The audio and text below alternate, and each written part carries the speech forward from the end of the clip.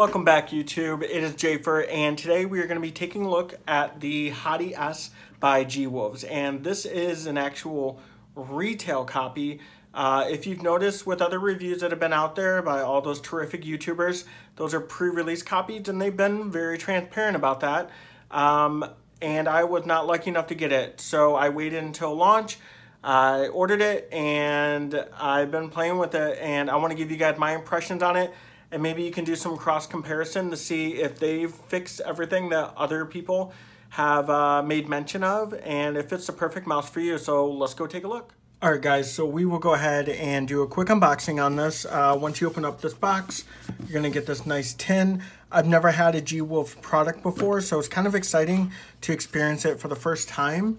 I know that all their other products have had tins, and I think even their first one, it actually had like a PUBG theme to it, which was really cool. But opening it up real quick, looks like we have some grips that are actually sealed in a bag, so that way it kind of preserves that freshness, so to speak, of the rubber, so it doesn't dry out. Then we have a little envelope that's going to have a pamphlet, and then looks like some additional feet, which is always a welcome addition. We have a air freshener, because opening up the package, there's definitely an aroma.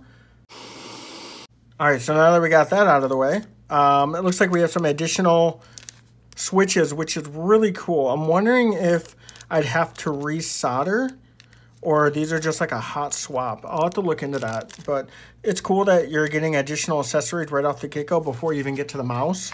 Looks like we have a braided cable that is micro USB, and that's all black. Then we have the actual mouse itself in all its glory. If you're looking at this and you're saying, my God, does this look like the Final Mouse Ultralight Phantom? Well, you would be correct, okay? It is very, very much just like it, but of course a different shape. And then it still is a heavy package, so make sure when you do get yours, you're opening this part up, because there's some additional contents in here. Looks like you have a bag, and inside that bag is going to be a brush, which I guess is kind of cool if you want to keep things clean. I think I'm going to use this on the keyboard, though, more than anything. Hey, whatever, a free brush, right? And then, of course, this second cable, which is going to be, I believe, the same length, but it's just going to be in that lighter shade blue. I think I'm going to rock this combo. I don't know what you guys think, but let's go ahead and take a look a little bit deeper at that mouse. All right, folks, so this Hati S is going to retail for $69.90 from G-Wolves website, or $84 and some change on maxgaming.com. Your mounts are going to vary because they're going to be in and out of stock, and the shipping, with it being worldwide from China or Sweden, is going to run you between $10 to $30. So factor that in when you're looking at purchasing this mouse. It does weigh 50 grams. On the box it says 48, but when you factor in the cable, it's just over 50 grams, 51. The dimensions are going to be 112 millimeters long, 40 millimeters high, and then 61 millimeters at its furthest point. And it's a pretty aggressive flare, which I do like. Looking at this, it does have the 3389 sensor.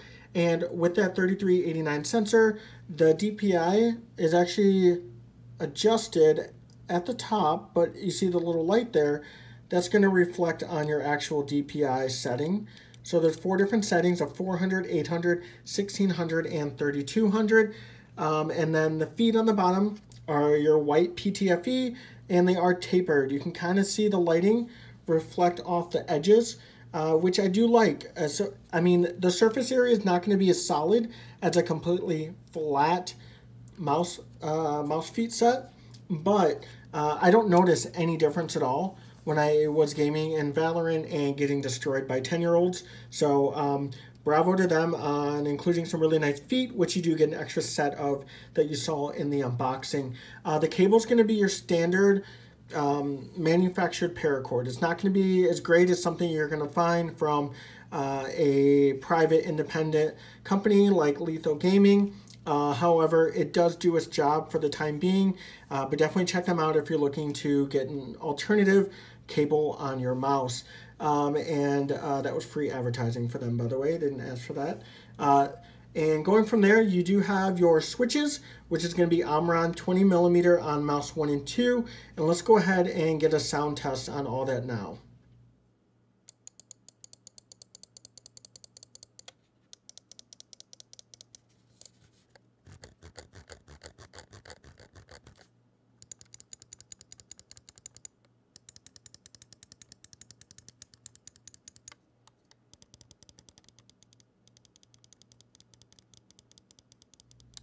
Now in that sound test, you might not have noticed it, but the rear side button does have a little bit of some soft clicks, a little bit mushier than say the front. The front is very crisp and very clean, not so much on the rear button. So that could be something that can be detrimental to you if you're someone that does utilize the side buttons often. Now what's going to keep them on maintaining such a small weight on this is going to be its size and its structure. I don't have any flexing of any sort with this mouse. It's very, very well built. There's some hollowed out portions on the front, which is really awesome. Kind of reminds me of the Mamba, I believe it was, that had that grill on the front. It looks really cool. I do like that. The hump itself is going to be more directed toward the back because you're going to draw a lot of comparison to other mice out there, such as the Mirror S that I just recently reviewed. Let me grab that. And so the hump is more pronounced on the middle part of the HK Gaming Mirror S as opposed to the Hati S. So, you know, either way though, no matter what one you choose, this is going to be your claw or fingertip. Anyone that is a palm grip gamer, do not buy this mouse. I don't care how small your hands are. With the hump and the sizing, it's just not made for you. I'm sorry. Even myself with medium-sized hands, I did find this a little bit smaller than my enjoyment. That's not a knock on the mouse. That's just personal preference. With it being really narrow, as I recently reviewed the MM711, it's a much wider mouse, and for the size, I do like how wide that is compared to the Hati S. Going from there though, all in all, G-Wolves, they got a banger on their hands here. I really do like this mouse a lot. It is a complete mimic of the Final Mouse. We all know that. They don't get any points for creativity. However, they always have different colorways. You know, once I ordered mine, they decided to announce the red and black one. So I'm sure more colorways are on the way if this Stardust design isn't for you. And on the surface here, it does tend to show fingerprints really well. So I'm hoping that other colorways down the line might even do a better job of hiding that. My only knock is going to be the rear side button, which I did not like at all. The USB cable, while the cable's fine, I wish this was USB-C. I know that on the average gamer is not going to be taking this in and out, but I would have enjoyed it to be USB-C. I think it's kind of ridiculous that we still have devices being sold with a micro USB on the tail end of 2020. And also, I do recommend the grip tape with any mouse that does have its sidewalls being honeycomb. It's just not comfortable to me.